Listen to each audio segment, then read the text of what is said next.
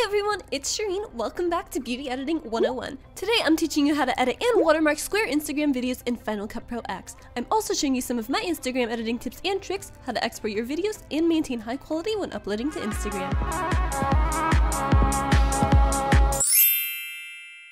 To create a square video, go to File, New, Project. Give your project a name, then go down to Video. Change the format to Custom and make your resolution 1080 by 1080. Keep everything else the same, then press OK. Voila, a square canvas. Now it's time to insert some clips. You can either import new clips or use clips you've already imported. I'm going to use some pre-selected clips from one of my YouTube videos that I want to make into an Instagram video. To copy and paste the clips to my new project, I'm going to highlight all the clips to select them, then press Command C, go back to my new project, then press Command V. In my case, I'm editing clips between two different libraries, so I'm going to press OK to continue. Now that I have all my clips, you'll notice they've maintained their aspect ratio within our square canvas. To make your clips fill the square, go to your video inspector and scroll down to Spatial Conform. Change your setting from Fit to Fill. Magic. Now you're not done yet. We're going to go over some more editing tips to make your Instagram video look high quality and professional. While still having all of your clips selected, go to your audio inspector and lower your volume all the way down to -infinity. This will get rid of any background noise or unwanted talking in your video.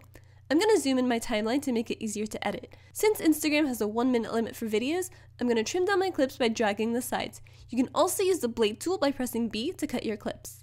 Once you have your video edited to a minute or less, it's time to properly align your individual clips. If any of your clips are off-center, you can center them by clicking on the clip, selecting the transform tool, and dragging your clip either to the left or right. You can also do this for multiple clips at the same time by having the clips highlighted, then dragging them to the center. The effect will be applied to all the selected clips. This is a great way to speed up your editing. To make your video more fun to watch, add some transitions. There are tons you can choose from that come with Final Cut Pro, or you can use presets. I usually like adding my transitions at the end of my video right before my outro and right before that clip showing the final look. Now, of course, you can't forget about the music. Make sure that the songs you're using are not copyrighted, otherwise you'll get flagged by Instagram. I get a lot of my music from no copyright sounds here on YouTube. I'll have them linked in the description.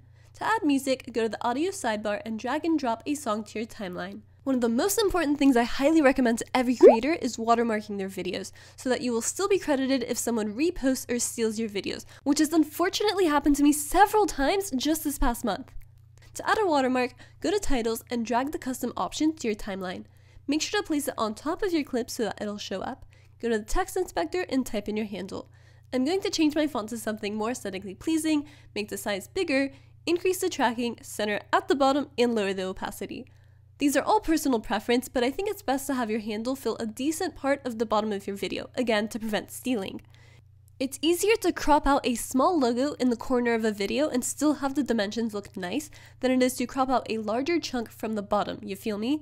Anywho, drag out that text layer all the way to the end of your video so that the watermark will be on all the clips, and now your video should look something like this. To export your video in high quality from Final Cut Pro, I recommend two options.